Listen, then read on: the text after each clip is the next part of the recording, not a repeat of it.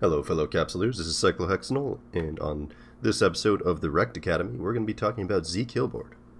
Now we do have things within zKillboard that we know very well. We can easily search up people's names and try and look through their boards to, find their fits and stuff. If we want to go and hit this losses button over here, we can just scroll through and kind of look at the losses, look for a potential ship that they might have lost that we want to see the fit of before we fight them. Now, say I wanted to look for, say, a hurricane. Let's say I'm not Cyclo, and we're looking for him in a hurricane. We want to know what his fit is before we engage him with our own ship, right? So just by scrolling through this board, we don't really see a hurricane. But luckily, there is a feature in zKillboard where we can actually do an advanced search if we know how. So we're going to come over here to a new page in zKillboard, and we're going to search up the hurricane. You go ahead and click on the hurricane, then you're going to see up here in the little URL bar, we're going to have a little tail over here, ship / and then a number. That number actually tells us the ship that it is. It's ship identity within the game, right? So we're just going to go ahead and copy that little tail right there, and we're going to bring it over here, and at the end of this search bar, we're going to put the tail on there. So now we're just going to see all of cyclohexanol's hurricane losses, which is going to be a pretty quick way to gather the intel that we need on what his likely fits are. Then we'll just check out a couple of these, and we'll know just about what his fit is. Another fun little tag that we can use for doing these searches is actually an alliance tag or a corporation tag. So we know that the Tuskers have been recently flying around in some nano kiting drakes, and let's say we want to find that fit. So we're gonna look for the Tuskers right over here, and we're gonna go ahead and click on the alliance. So we could scroll through this and maybe find a drake after a little while, or we could go to the losses, but really quickly it'd just be a lot easier to go over here. We'll type in drake. We're going to go ahead and grab the ship tag here.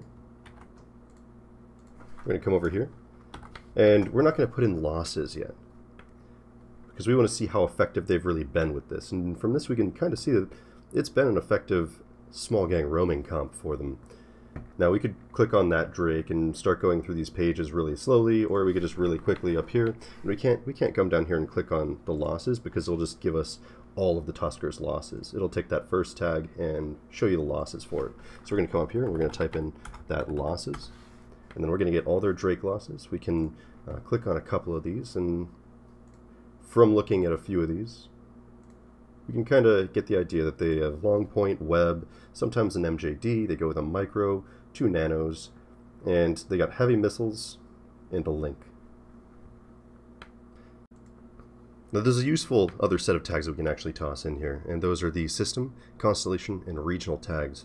Right now we're going to throw in a system tag that we find ourselves using at least once a year, and we're going to go for PE1. This is the main Alliance tournament system on Tranquility, so we're going to go ahead and grab this system, and right here we see all the losses in the system. The only losses in the system are, of course, Alliance tournament losses, and we know that there were Harbinger Navy fits, and this year maybe we want to take a look at the past fits and compare them against the ones we're coming up with and see what we can do and if we can do it better. We can scroll through a lot of these and just go through several pages, see what each alliance fit, or we could toss in these alliances tags, or we can simply just go over here, go for that Harbinger Navy.